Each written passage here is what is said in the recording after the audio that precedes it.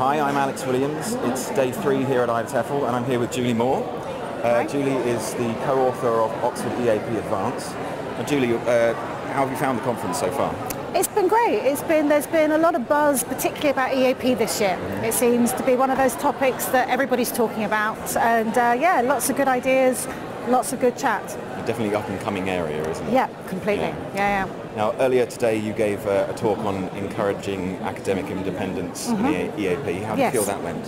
Yes, it went really well. We had plenty of people, and at the end there were some really interesting questions. So yeah, I think it went well.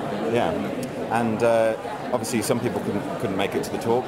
Some people are following along at home. Yep. For those people, what would your one key takeaway be? Okay, can I have two? You can. Okay, so the two key messages I would say were the importance of explaining to students why you're doing something. So particularly when you've got a mixed discipline group of students, so engineering students, law students, whatever, and you're looking at a text that may be from an area that isn't their area, and they say, well, why is this relevant? You need to make it really clear to them, to explain to them what are the general transferable principles that you're studying via this text. So I would say that's point one.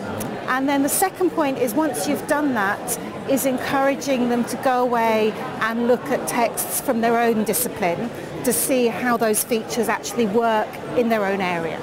And what about encouraging independent self-study? Well, I think that looking at their own discipline, they need to be doing individually. You can't deal with all the different disciplines in one class.